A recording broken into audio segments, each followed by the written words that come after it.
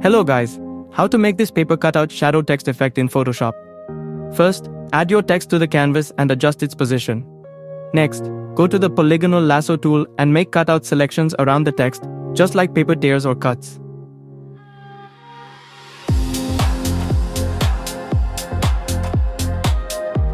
After completing the selection, add a mask to the text layer.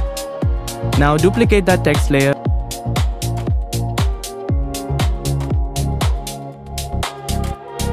Then press Ctrl+T and move or rotate the copied layer slightly to create a separation.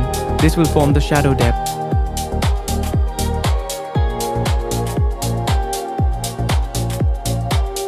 Hold Ctrl and click on the layer thumbnail to make a selection of the text area.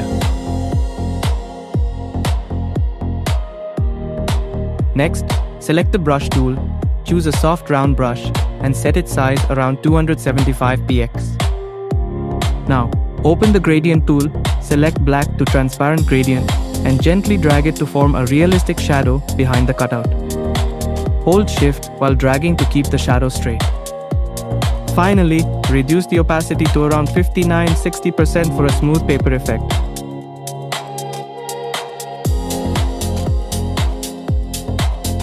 And that's it, your paper cutout shadow text effect is ready.